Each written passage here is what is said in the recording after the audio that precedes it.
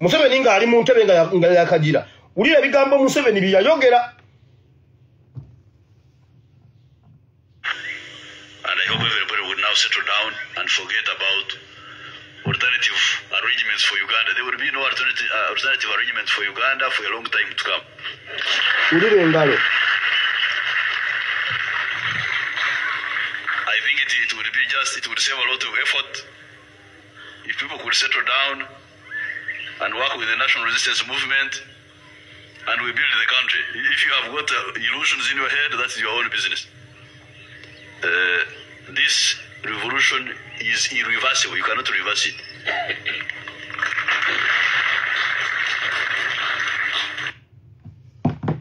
Bajjajjaffe owulidde bwe baakuba engalo abaaliwo. Ebigambo ebyo nga tebabirowoozezzaako. Naye kati essaawa zino mu biraba nti byonna bitutuukiriddeko. Teguba kuba mulembe guno omwagulanyi n'omulembe omutebi. Revolution yaabwe ekituufu ebadde irreversible. Ffe tugirivansinze. Mmwe mugirivansinze mmwe. Bajjajjaffe yabakutula. Bafande Katongole yabakutula. Naffe kabuze katono etukutule. Okutuusa lwe tulwanye nnyo okugikutula okugituusaawo. Museveni taddamu balimba, taddamu batiisa, mulindeko enkya ku Mande nga leero nnyina okufiisaawo obudde bw'ekigambo. Ngenda baleetera ebintu enkya. Museveni taddayo batiisa. Amaanyi ga Museveni gaali mu butamumanya byakola. Amaanyi ga Museveni gaamuli mu elimination nga ajjawo omuntu yenna gw'ayagala mu kiseera ky'ayagaliramu mu budde bw'ayagaliramu ate ne mutakimanya. Awo we wali amaanyi ga Museveni. Olwaleero Museveni talina kyakola ne tutakimanya aba talina kikola nga tukitegedde. Agenda okukikola nga tukitegedde ekyo kyamulinnyako ku buleeki. Museveni alina abantu babadde ayagala okweliminatinga 2 years back nga bakyamulemeddewo. Olw'okuba tumumanyi tumwogera waliwo abantu abayimiridde mu Uganda awo nga bayimiriddewo kulwa securitarats. Yali ayagala eliminating olw'ensonga ze ya eliminating wapa kaburo. We yali amwagalira n'amunyiga eppeesa abadde ajja abikola. Nyakairima n'amunyiga bw'ati, Muzata n'amunyigira wano, Sipuliyano n'amunyigira wali.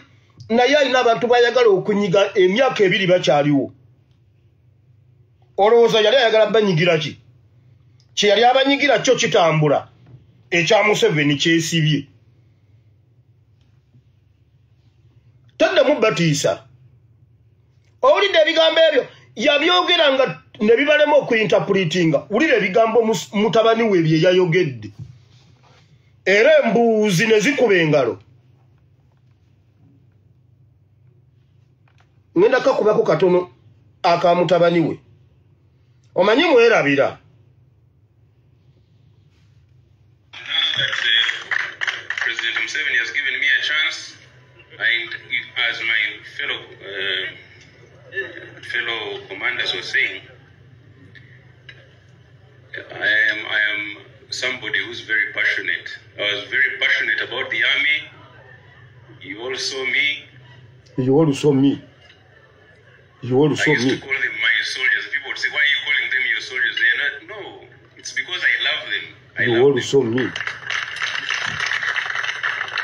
If a commander says the nation soldiers, that means you're not taking responsibility for them. A commander is like a father of his soldiers. You can't say, you say my children. You say the children of the home. How do you call your own children? My children. So that passion I intend to transfer into dealing with the youth now in this country.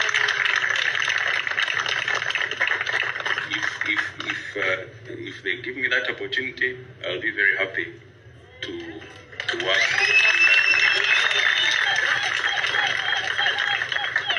And I think we can make a very positive change. Now,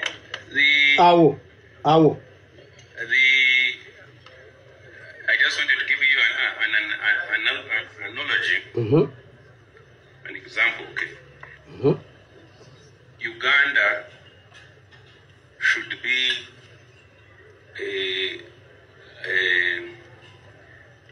a colony again, and that's your ideology. Owulidde olwokuba tumuvumye ennyo ng'akutte akantu leero yakawummuza wansi abadde atunulayo agambye Uganda should be a colony again. Ababaddewo ne bakuba engalo.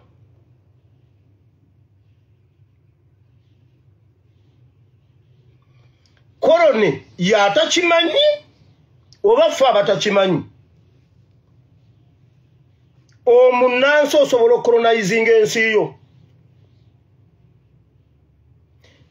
Yeebazizza kitabo omuwa okubeera ame komanda. Naye ate agenda kudiiringa n'abavubuka. Ate amagye abo bo baana be. Abo baana. Naye ne yuko ame komanda agenda kudiringa ne ba civilian n'abavubuka. Naye ate ne Uganda should be a colony again. It's an analogy. Let me give you an analogy. Now Uganda should be colonized again. Ebyabaddewo ne bikuba engalo. Ojjukira bigambo kitawe bye yayogera kati ono omwana bulijjo mbagamba tuli kolone ya Rwanda nga muwakana. Bagala kunyweza bunyweza kolone. Era mu bintu byabwe ebyakaba n'ebyokukweka ebyama byabwe babadde kati kyangu nnyo gino emyaka 3 mitono. Babadde bagala kututwaliriza batwale emyaka 10 bayongereyo 10 emyaka 2 oba tokyasobola bejjako. Kati balemereddwa gino emyaka mitono nnyo naawe tebasobola kutwala Uganda obadde ki nga bagirazaawa gino emyaka gino. Mbola kubanga Museveni atufuza emyaka 3 mbolo Uganda bagitwale bakulimba. Nabo bakiwulira tennaba bagala kunyweza kolone. Ababaddewo ne bakuba engalo be bataasoma nze ataasoma oba yabadde ayogera ye yalemeddwa okujjayo yabadde ayagala yagambye you also me also you biki ebyo. Naye yagambye Uganda tekukuddamu okubeera colonized kubanga luli mwagamba mbw abawulire ebyo nga mugamba bwona okagenda mu maaso nga mugamba mbw abazungu mwagala abazungu okukomawo okutukolonizinga mbu kubanga batufuze bulungi okusinga gavumenti yaffe kati bo baleese koloni eya ddala. Kakati omwana oyo bw'aba munnayuganda ate Uganda agenda gikolonizinga atya. Weebale nnyo Mukama buli lunaku ngamba Mukama nti Mukama liidinga olulimi lwange lwogereko ebyo byokka eby'ensonga. Nabagamba tuli kolone ya Rwanda batubalanga kolone ya Rwanda. Nembagamba bagala okugatta ensi zino naye Rwanda nga yaba VVVIP bakachere bonna babaleeta Uganda. Rwanda bagikola kubeera simanyi New York of Africa, California of Africa, New York of Africa.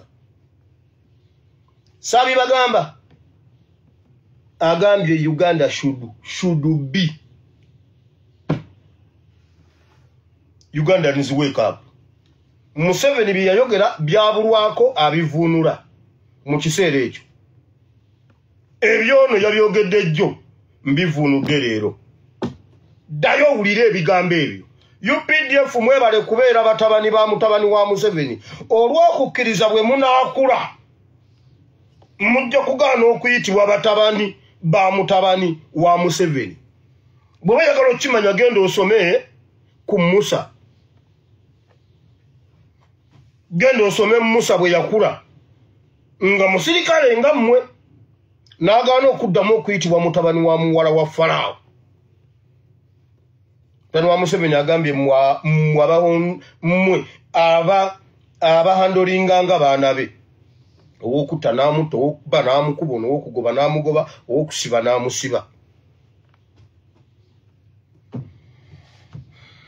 ebyo mbadde sisobola kwebaka nabyo bayibuli egamba bw'ogendanga duli twakisoma bayibuli egamba ne bw'obanga ogenda ku saddaaka n'otuuka n'ojjukira ng'olina gw'otaatabaganye naye ng'omutima gwo teguteredde sooka olekaawo saddaaka ddayo mutabagane olyokodde ogiweeyo mbadde siyinza kubuulira kigambo ng'ebigambo ebyo bintudde ku mutima kati I'm free now. I can preach the word of God. Uganda should be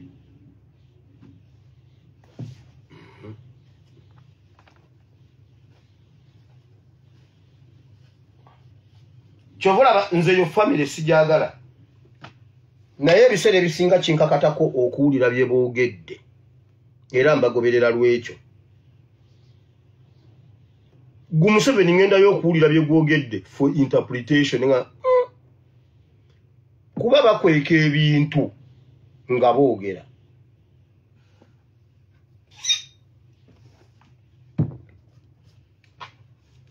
Wiki yabadde etya wiki ebadde nsava nnyo mu byawandiikibwa olunaku mu njiri enjiri ebadde nnyuvu nnyo ewiiki yonna.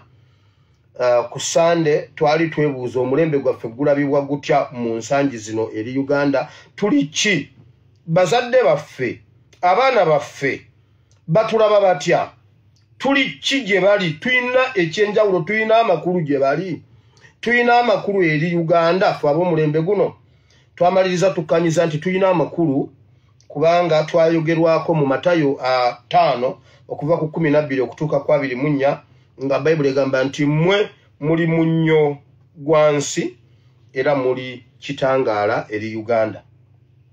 Awo omulembe gwaffe Bayibuli yagwogerako nti tuli munnyo gwansi kuba ate senga tuggwamu ensa banaalunga munnyo nabaki kuba mwaka faananyi Uganda without noob. Kuba mwaka faananyi Buganda without noob.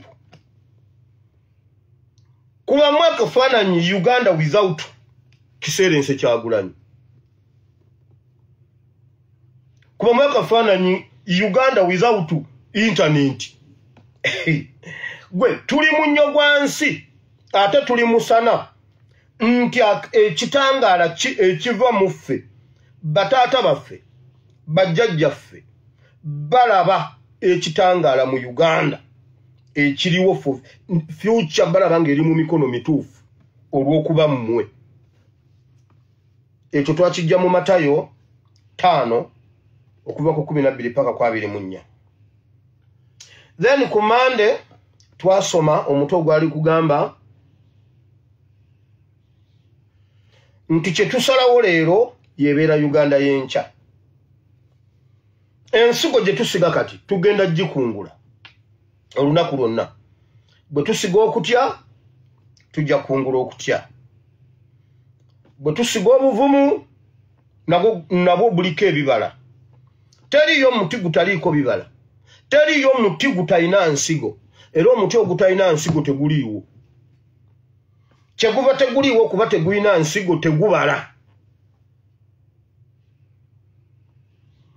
Lwe nali njogera ku nsigo nakugamba mu nsigo mulimu ekibala ne mu kibala mulimu ensigo.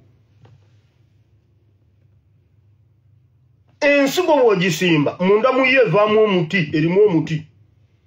Naye n'omuti gwennyini nga gukyakula bwe guti munda ate era gubaamu ebibala n'ensigo buli kimu kiri mu kinnaakyo. Kati kyonna kyonna ekikulimu kiyina ebibala byakyo ate bigenda byekubisaamu buli ssaawa. Kati obala ki? Ensigo yo nsigo ki? Osize eki leero kubanga kyosize leero ogenda kikungula. Kyokungudde ogenda kuddamu okisige. Either ng'omanyi oba nga tomanyi. Nkugambye ensigo nnyingi zitambuzibwa mu ngeri gye zitamanyi nga ekinyonyi kyekigiridde ekinyonyi nekinoga empafu nekibuuka nayo nekigenda kiba nga kigudde ku muti kiri empafu nevayo negwa ku ttaka pwa enkuba netonnya ensigo eri neyingira mu ttaka awo newamerawo omuwafu. noli amapeera oba otambula bwoti n'ogwamu ekidumusi n'okyamako mu nsiko bulungi bwoti n'obaako wootuula awo akasigo k'amapeera ne kamera enkya abaana ne balya amapeera nga gaasigibwa bwe gatyo either ng'omanyi oba nga tomanyi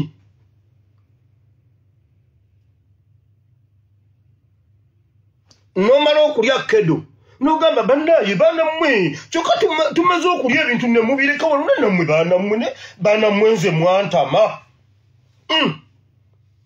n'okasuka ensigo ya kedo mu lusuku enkuba n'etonnya n'ekka mu ttaka n'ejjako obutakataka n'emera enkya ne muwanulako kedo nga mwena tekuli yagisimba wagisimba okasuseeyo nkasuke buli kye tukola nsigo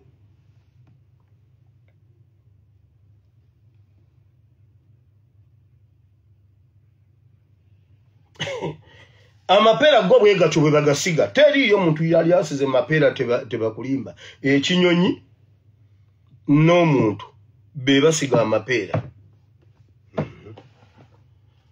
now kwolwo twasoma mu Yoswa essula 2 olunyiriri olusooka paka ku 24 ne tulaba omukyala gwe bayita Lakabu omwenzi eyasiga okukuuma Isirayiri n'ogikweka Jeriko lwe kyaggwaawo Lakabu ne famire ye tebaggwaawo ne tulaba Samusoni mu ssula y'ekumina n'essula ezo zonna ezimwogerako kye yasalawo okukola kye yasiga okuwasa omukazi Omufirisuuti yakikungula Lakabu yakikungula positively Samusoni yakungula negatively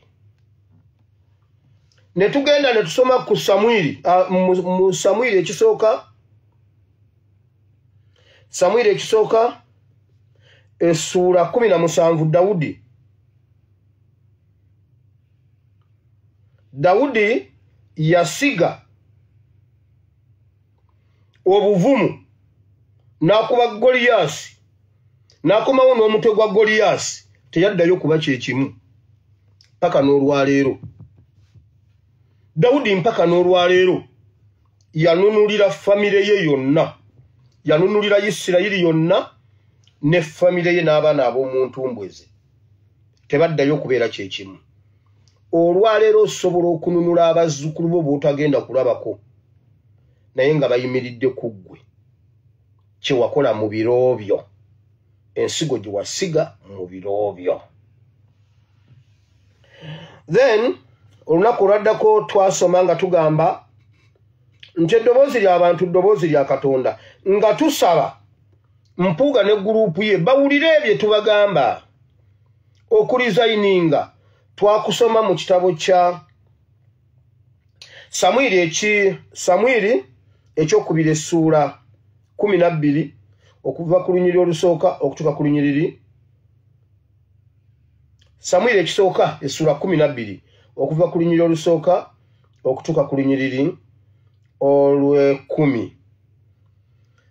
then okuddako kemabega ku gundi eri eyo okusiga ensigo twasoma ne mu Bassekabaka ekyokubiri essuula ey'omusanvu awali abagenga abasalawo nti tugende era ne bagenda then nkomyewo wano okuba nti nga tusaba betugamba okulizayininga mulizayininge Katikkiro lizayininga Mama Lususu lizayininga Mpuuga gwe whistleblower resigning otuyambeko okukwata ababbi naye bannange Mpuuga abadde agenda okuzimba erinnya nga Mpuuga resigninze nakkiriza n'aleeta omuvuyo gwonna oguli mu parliament kuba yaguli wakati n'agamba bannange bino nabikola kulabisa basajja era bane senga nze nali Mpuuga senga munjagala olwagala mama nnyo ate nga ne sentence sigazza ate nga nammwe musigadde temunyiizizza nandigenze ku CBS nga bwe nagenda ne ngamba bannanga ab'emikwano nno muwulire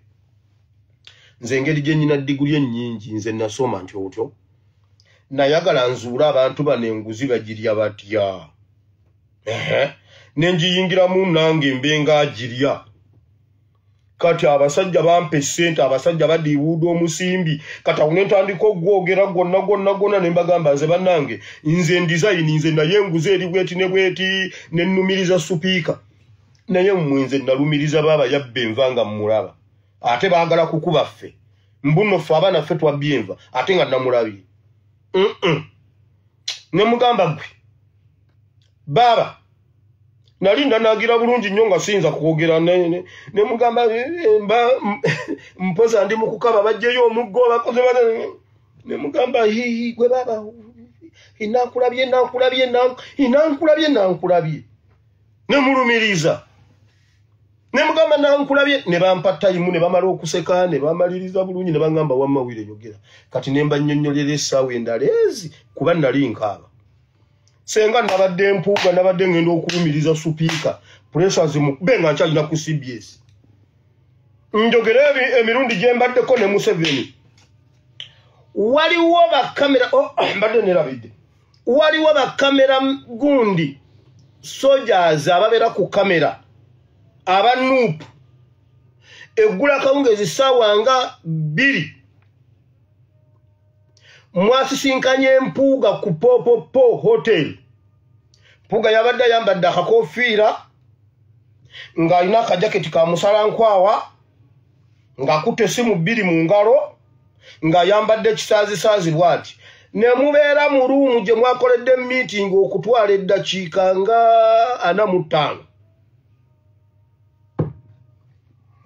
nkukubidde essimu n'ogaana ogikwata ne weefuula kabejja mwabadde aba omu gwe wategerekese bulungi nnyo naye owookubiri Mpuuga yabadde alina omukyala ng'ayambadde empale ya black n'akabulawuzi ka papo bwe kati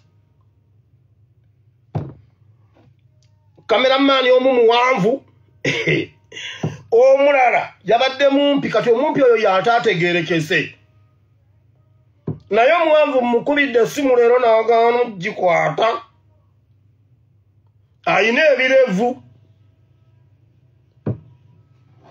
kamala okgenda ku kitebe waliwo abantu abali ku secretariat abawa Mpuuga information direct efa mu kitebe munda akamutandiko bitema aike KI mukulembeze nedda mmwe babadde ku Popopo eggulo nenkuba ku simu zaabwe nga teziriiko olwaleero zizzeeko nenkubira oyo omuwanvu n'agaana akinze ki atayipinze butayipinzi agaanye okwogera nange ne mugamba nze njagala kuyogera nawe mu map media mu mujje mu bintu bino no map media mu mujje mu bintu bino Pastor tobasirikira omuntu yategerekese obulungi ennyo gwe balabye kasagga motive simanyi locomotive simanyi motive ye yalabiddwako bulungi ku mpoma satellite alabika simanyi motive simanyi locomotive